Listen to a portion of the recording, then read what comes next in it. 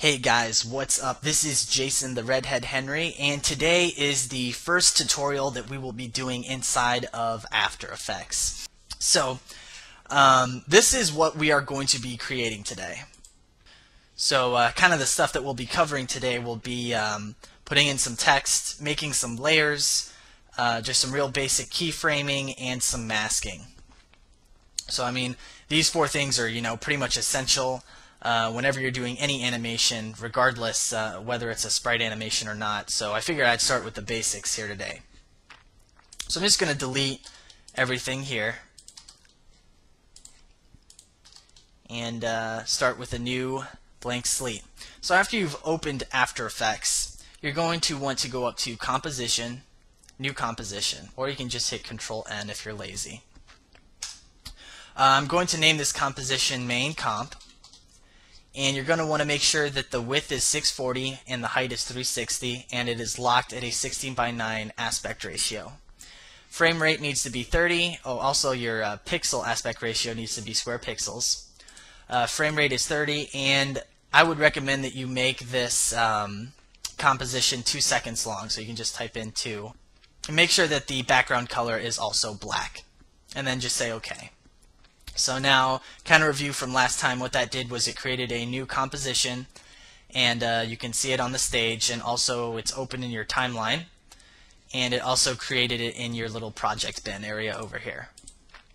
Okay, so the first thing I'm going to want to do is make the background first. So I'm going to go up to Layer, New, Solid, or you can hit Control-Y. So I'm going to name this solid BG for background. Make sure that it is a 640 by 360 dimensions, and it's locked at a 16:9 aspect ratio. Or again, if you're lazy, you can just click this little button right here that says Make Comp Size, and that'll automatically adjust this for you. And then choose your background color. So you can choose whatever you want, but I'm just going to go with this dark red maroonish color, and then just say OK. And now what that did was it created your new layer, and you can see it on your stage, and you can also see it now in your timeline. It created this new layer for you right here. Now, and it also created it in the project bin for you under Solids, your BG layer. So that's helpful. So now in your timeline, what you can do with this layer that you just created, you can effect the properties of this layer. So I'm just going to show you guys how you do this real quick. There's a little arrow right here next to this first red box. Just click that, click on Transform, and that brings up all of your transform properties for this layer. So if you wanted to move the position, you can move the position. You can adjust the scale. I'm just undoing all this by hitting Control-Z. You can mess with the opacity, the rotation, and the anchor point. So again, I'm a man of shortcuts, so I don't like clicking down through all these arrows. So let's say you wanted to just affect the position of this layer. So on your keyboard with this layer selected, I would simply just hit P. And that brings up the position property, so now you can move it around and set your keyframes and stuff. If you wanted to mess with the scaling options, you would hit S for scale, and then you can mess with your scaling options. For your opacity, that's a little different. You want to hit T, I guess T for transparency. I don't know why they wouldn't make it O. So you can mess with that. That's pretty self-explanatory though. So let's say, for example, that I was messing with the opacity and the position for this layer. So if I had keyframe set for my opacity and my position, I could hit, with this layer selected, all I would have to do is hit U on my keyboard, and that would bring up both of those two properties because I've set keyframes for them. So whenever you hit U on your keyboard with your layer selected, that will bring up your anything that has a keyframe set with it. Okay, so the first thing, or actually also before we move on, it's also really useful to color code your layers. Like whenever I'm working in After Effects or any layer-oriented program for that matter, I like to have everything neat and organized and color-coded. So if you want to change the color of this layer, you would simply click on this first red box right here, and you can change the color of it to whatever you want, yellow, brown. But again, I like to be kind of neat and organized, so since it's a red layer, I'm just going to leave it as a red color. Okay, so we're going to create next this sort of feathered effect as if you're looking through a lens. So the first thing you're going to want to do is turn on your guide. So you'd come down right here to this little icon that says choose grid and guide options, and then just click on title and action safe, and that brings up your title and action safe guide for you. So now the next thing you're going to want to do is we're going to draw in a oval shape on this layer, and it's essentially just going to create a mask on this layer for us. So with this layer selected, come up to the toolbar and click on your ellipse tool. If you don't see the ellipse, you can just click and hold, and then you can choose your different shapes here. But we're going to choose the ellipse tool, and then we are just going to, again, make sure your layer is selected, start in the upper left hand corner of this guide and drag it all the way down to the lower right hand corner. So now what we just did was we created a mask on that BG layer that we just made. So now we have this nice looking oval shape. I'm going to actually turn off my guide just to show you guys. And now what that did was it gave us some masking properties for this layer. So see how we had the transform properties from before? Now we have these masking properties since we just created this mask. So now what we're going to want to do is mess with the masking property. So if you bring down these arrows, you can mess with the mask path, the feathering options, the opacity, and the expansion. So again, can't illustrate this enough. Man of shortcuts. With this layer selected, let's say you want to feather out this layer, which is what we're going to be doing. Just simply hit F on your keyboard, and that brings up the masking feather option. So we're just going to, where these little zeros are, just click and drag it up. So that looks pretty good. It feathered out that layer, and it's looking pretty nice. So now that's done, and actually this background layer is pretty much complete. So I'm just going to lock this layer by clicking on this little lock icon in this little box that's underneath it. So now this layer is locked, and we can't do anything else to it until we unlock it. Okay, so the next thing we're going to want to do is import some text, or sorry, put in some text on the stage. So let's go up to our toolbar and just click on the text tool, and then just click anywhere on your stage and type whatever you want. I'm just going to type TheRedHeadHenry, and yeah, that looks pretty good. I'm just actually going to go with an Arial font. If you wanted to change your font around, you can come over here to the characters panel and choose whatever font you want, and mess with your color and your scaling and stuff. So now you'll notice again too that it created a new layer inside of our timeline. So for the purpose of this tutorial, I don't like having both of these two red layers next to each other, so I'm just going to change the color of the text layer to say like blue or something that's, you know, different than red. And so that looks pretty good. So now what we're going to want to do is this text, we're going to have it start off screen at the top and then just end off screen at the bottom. So we're going to position it at the top of the screen, just above your composition, and we're going to mess with the position properties for this layer. So with the TheRedHeadHenry text layer you guys just created, just hit P, and that brings up the position like we just talked about. And we're going to set a keyframe at 0 seconds. So this little stopwatch icon that's next to position, just click on that, and that sets a keyframe for us in our timeline. It's this little diamond, yellow-shaped diamond that we just got right here.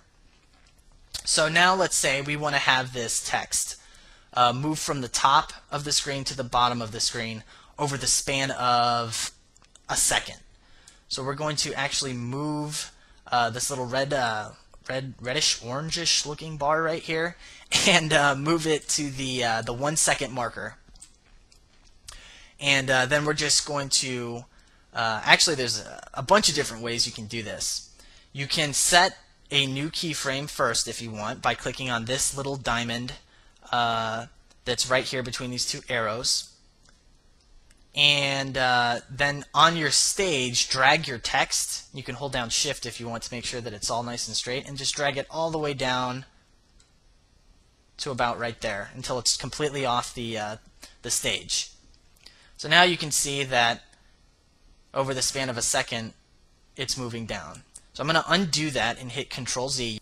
So I just undid that keyframe. So now, again, if this bar is at the 1 second marker, I don't even have to come over here and click that little diamond. I can just select this text and just bring it down.